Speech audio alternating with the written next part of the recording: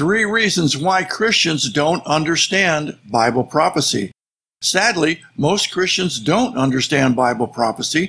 They are confused about the second coming, the rapture, the tribulation, the Antichrist, the mark of the beast, the Millennial Kingdom, the great white throne judgment, and many other future events described in Scripture. Greetings, I'm Dr. Paul Felter. Welcome to my video podcast where I expose church fallacies and flawed Christian traditions with Bible truth. We let the Bible speak for itself. If you appreciate the video podcast, please consider subscribing to my YouTube channel or my podcast channel named Rightly Dividing the Word of Truth. Also, please visit my website, breadoflife.media, for additional resources including my free PDF chart of your Bible, rightly divided. What are the 3 reasons why most Christians don't understand Bible prophecy? 1. You don't study the Old Testament. All of the foundational passages concerning prophecy are in the Old Testament, with the one exception of the rapture. The rapture is part of the revelation of the dispensation of grace given only to the Apostle Paul. Those passages are found in 1 Thessalonians chapter 4 and 1 Corinthians chapter 15. Books like Daniel, Isaiah, Jeremiah, Ezekiel, Joel, and the minor prophets should be studied first to understand God's plan for Israel, including Jesus' first coming, second coming, crucifixion, his resurrection, and the Millennial Kingdom, etc. You must understand God's plan for these events to determine how the dispensation of grace fits in God's program and his purpose. The New Testament prophecies like the Olivet Discourse of Matthew 24 and 25, Mark 13, Luke 21, and the book of Revelation should be studied after you have a working knowledge of Old Testament prophecy. As with any study, you start at the beginning, Genesis. There's a good reason the book of Revelation is the last book in the Bible. Without a working knowledge of the previous 65 books, the revelation will be impossible for you to understand. Sadly, many believers, pastors, and teachers don't teach the Old Testament. They believe the creation story and the history of the Jews have little or no application to the modern church. Many mainline denominations believe in replacement theology. They believe God is finished with the Jews and has replaced them with the Gentiles, the church. With that perspective, why bother with the Old Testament, as it mostly pertains to a people God is done with as they crucified their Messiah?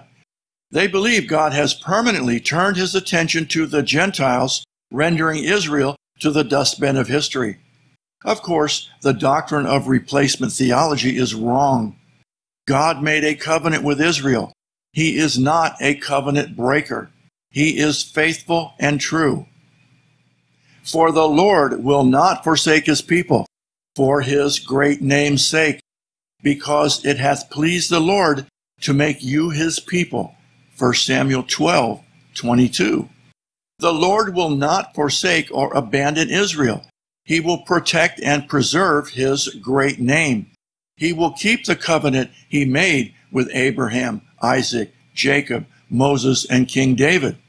Not because the Jews are such great saints, they are not, but God will be faithful to his word for his own name's sake. O Lord, though our iniquities testify against us, do thou it for thy name's sake. For our backslidings are many. We have sinned against thee. Jeremiah 14:7. Therefore say unto the house of Israel, Thus saith the Lord God, I do not this for your sakes, O house of Israel, but for my holy name's sake, which ye have profaned among the heathen, whither ye went. Ezekiel 36:22. There are many more passages showing that God will protect his holy name for his name's sake alone. So the idea that God is through with Israel contradicts both Scripture and the nature of God. He is faithful and true, not a covenant breaker. Replacement theology is a lie perpetrated on the Church of Rome by early church fathers like Origen and Augustine. Don't get caught up in that anti-Semitic lie. Number 2, why Christians don't understand Bible prophecy is you have not yet discovered God's overall plan for the ages. Many people ignore most of the Old Testament, but enjoy reading the Psalms and Proverbs. That's great, but those books are poetic, not prophetic. They contain no detailed passages about God's plan for the ages. God has given us an outline of his prophetic plan found in the Old Testament. The prophetic writers of the New Testament, like Matthew and John, wrote expecting their readers to have an understanding of Old Testament prophecies. That's why many details are not explained. They assumed the reader was familiar with the previous writings of the major and minor prophets. Prophets like Isaiah, Ezekiel, and Jeremiah are labeled major prophets because their writings are long.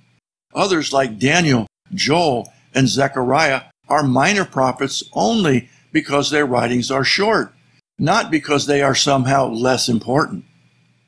From Adam to the millennial reign are revealed in the Old Testament. The first prophetic kingdom wherein Israel grew to a great nation was Egypt. Following Egypt was Assyria, then Babylon, then the Medo-Persian Empire, Greece under Alexander the Great, and then Rome. Moses writes about Egypt. Isaiah prophesies Assyria taking the northern kingdom of Israel into captivity. Jeremiah prophesies about Babylon invading the southern kingdom of Judah. Daniel predicts the Medo-Persian Empire, Greek, and Roman empires, along with the final empire controlled by the Antichrist immediately prior to the second coming of Jesus Christ. As an example of a New Testament writer expecting the reader to know and understand these prophecies is found in Revelation 17, verse 10. And there are 7 kings, 5 are fallen, and 1 is, and the other is not yet come.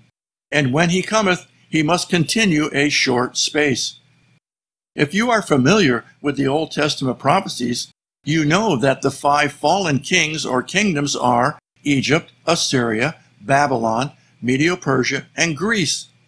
The kingdom that is at the time of John's writing was Rome.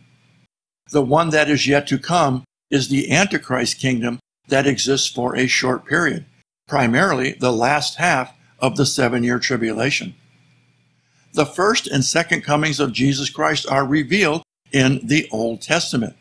Isaiah writes in chapter 9, verse 6, For unto us a child is born, unto us a son is given, and the government shall be upon his shoulder, and his name shall be called Wonderful, Counselor, the Mighty God, the Everlasting Father, the Prince of Peace.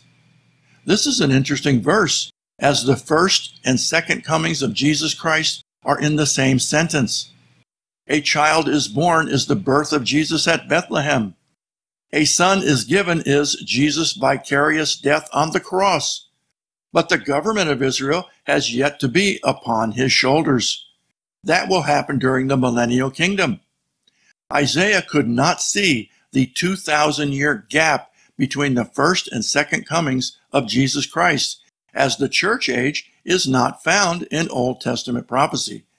That was a revelation from Jesus Christ given to the Apostle Paul after his encounter with the Lord on the road to Damascus in Acts chapter 9, and after spending 3 years in Arabia with the Lord. Isaiah prophesied the coming of the Messiah as a singular event.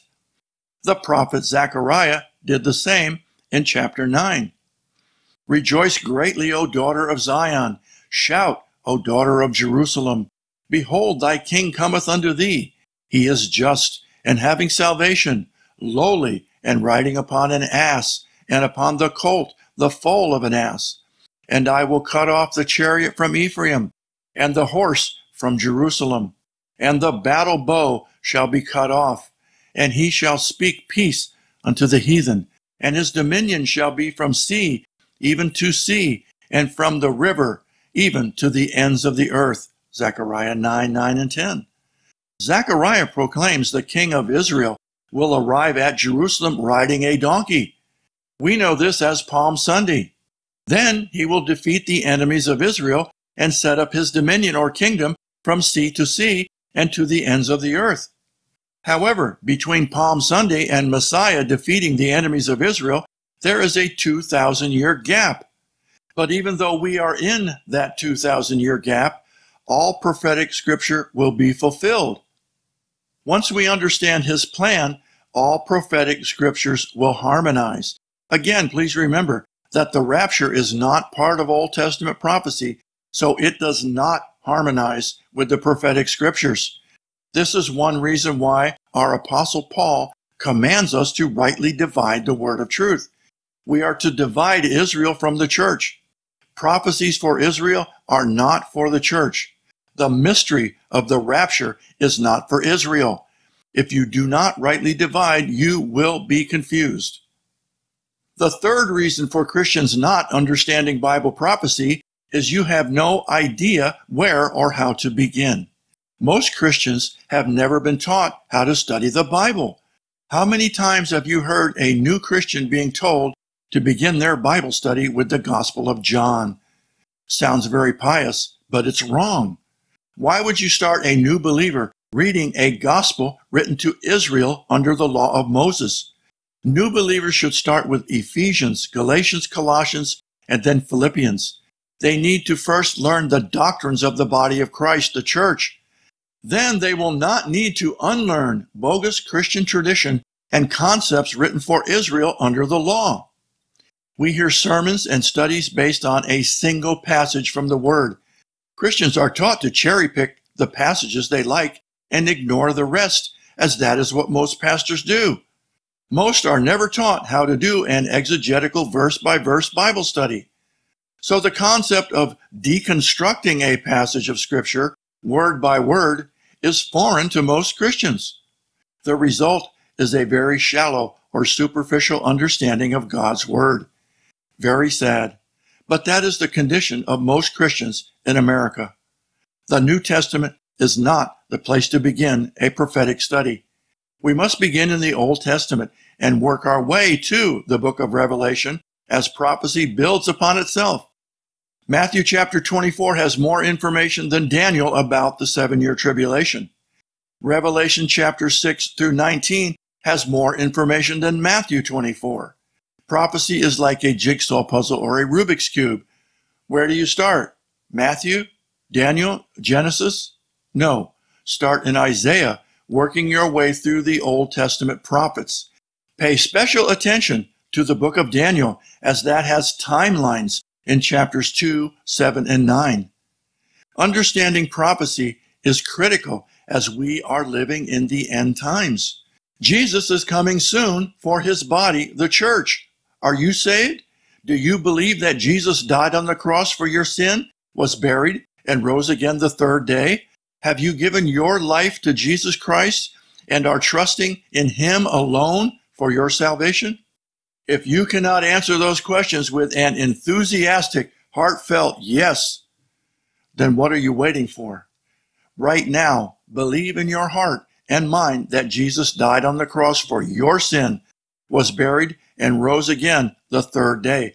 Give your life to Jesus and trust him for your salvation. Do it now. Time is short.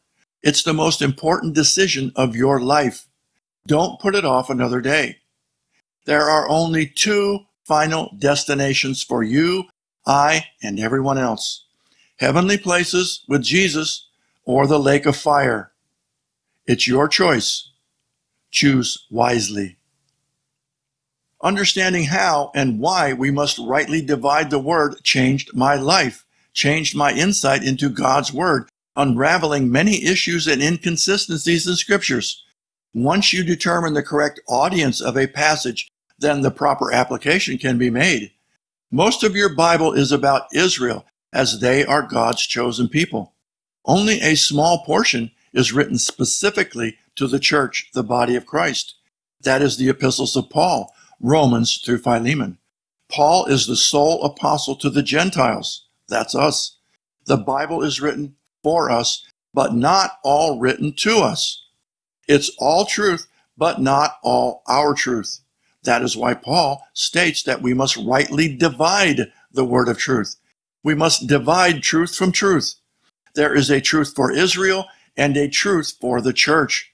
We must divide Israel from the church, law from grace, works from faith, God's earthly program for Israel from his heavenly program for us, the body of Christ.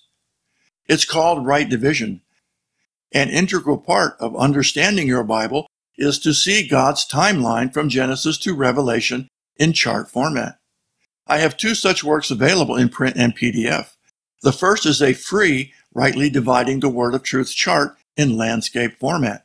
This chart displays God's timeline from Genesis to Revelation. It alone is a tremendous help in understanding the Bible and can easily be downloaded from my website. Second, a letter-sized booklet named The Master Key to Understanding the Bible. This 64-page guide is full color and professionally printed. It has 13 large, full-color charts displaying the right division concept in great detail. The guide covers the same materials as the podcast and videos and is a must-have companion for the serious student of the Bible. The Master Key is also available in audiobook from Amazon Audible. Both are available on my website, breadoflife.media. If you have enjoyed the video podcast, then please like and subscribe to my YouTube channel and my podcast channel, Rightly Dividing the Word of Truth. Well, thank you for joining me today. See you next time, and God bless.